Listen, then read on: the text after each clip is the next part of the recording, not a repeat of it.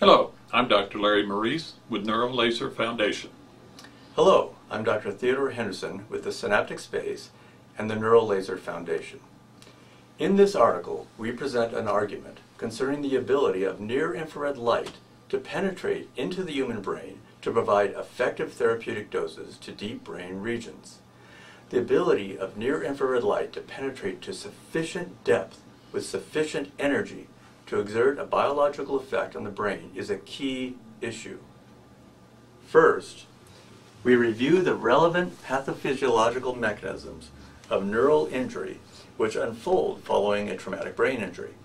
Then, the postulated mechanisms of near-infrared light in mitigating these mechanisms are presented. The physical properties of light and the manner in which it interacts with tissue are then elucidated. With this background, we then present data from a series of laboratory studies quantifying the penetration of near-infrared light from a number of light sources. We feel that the crucial point of this article is that existing assumptions about the penetration of near-infrared light, which underlie current uses of this technology, are in fact faulty. Our experimental data demonstrate that point, and thus are a vital part of the argument put forth in this article. Along with a companion paper which describes the use of near-infrared light in the range of 8 to 13 watts to successfully treat traumatic brain injury in a group of 10 patients, this article heralds a paradigm shift in the field of photobiomodulation. We detail the factors regulating the penetration of near-infrared light through skin, bone, tissue, and brain. Absorption, refraction, and scatter are discussed. Also, the role of light coherence and light pulsing in increasing the penetration of photonic energy are considered. Current data indicates that near-infrared wavelengths of between 600 and 1,000 nanometers are absorbed by the cytochrome C oxidase in the mitochondria. This increases ATP and activates secondary molecular and cellular events. Early response genes are activated and the expression of numerous genes is altered. In fact, research shows that there is increased transcription of over 100 genes, in particular cell survival genes, neural differentiation factors are transcribed, synapse formation is increased, and growth factors are activated. Work by Carew, Hamlin, Lapchak, Neisser, Anders, Fitzgerald, and others have established that near-infrared light can alter mitochondrial function and prevent or repair some of the damage caused by traumatic brain injury, spinal cord injury, or stroke. However, animal models are far different from the clinical situation, both in terms of necessary depths to which the light needs to penetrate and the thickness of the skull. This raises serious questions about the utility of LED and other devices operating in the milliwatt range. In contrast, a 10-watt infrared laser with combined 810 and 980 nanometer wavelength showed 9% of the incident energy penetrated 2 millimeters of skin. Pulsing the light increased penetration, with 13.8% of the incident photonic energy penetrating 2 millimeters of skin. Our laboratory studies have shown that low-powered infrared light in the milliwatt range does not penetrate a full thickness section of human skin. We've also found that low-powered devices do not deliver any significant infrared energy to a depth of 3 centimeters into the brain. Very recent work by others supports our findings.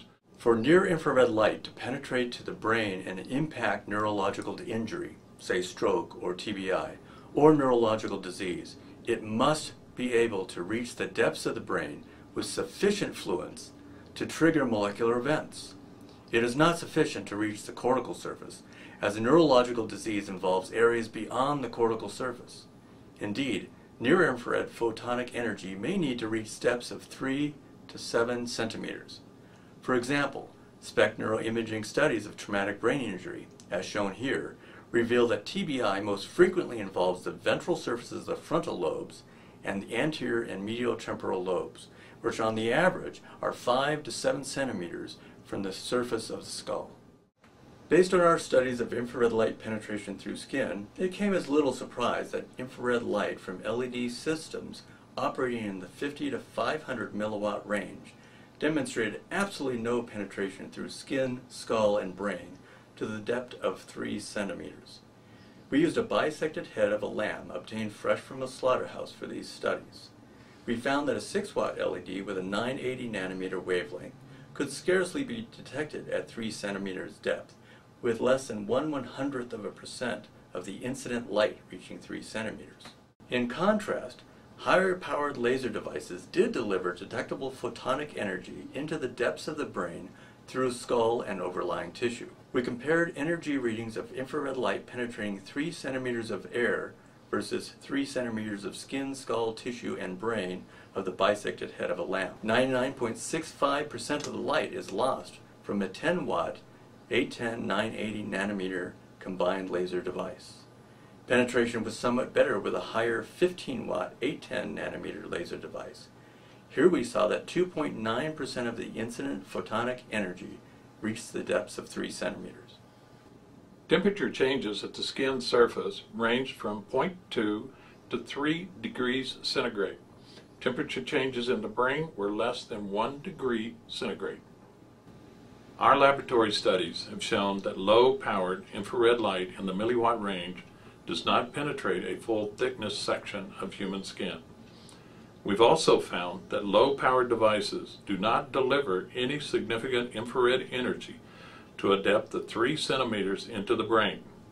Very recent work by others supports our findings of the need for higher powered infrared light sources to reach the depths of the brain. For example, Juanita Anders and colleagues showed penetration to a level of 4 centimeters into the inner aspects of the dura mater using a 5-watt continuous laser. Also, Pitsky and colleagues used cadaver human head to show that 1-watt infrared laser could penetrate through the back of the sphenoid sinus to approximately 2.5 centimeters into brain tissue. Extensive research has shown that fluence within the range of 0.9 joules per centimeter squared to 15 joules per centimeter squared at the target site for treatment, in this case deep within the brain, is most effective in activating the biological processes involved in reversing and mitigating the pathophysiological effects of traumatic brain injury. The attenuation of near-infrared energy as it passes through tissue has been examined in computer simulations, animal tissue, and human tissue.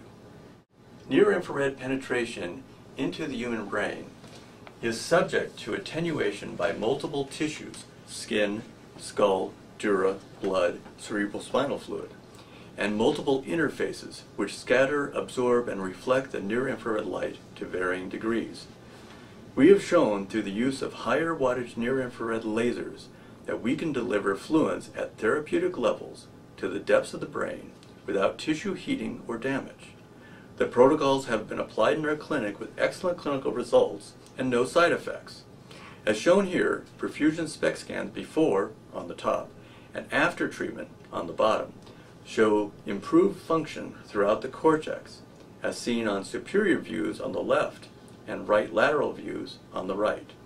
The area of direct cortical damage in the right temporal lobe shows no change at the arrow, but surrounding cortex show significant improvement. In a companion paper, we have used infrared lasers in the power range of 10 to 15 watts to treat patients with traumatic brain injury.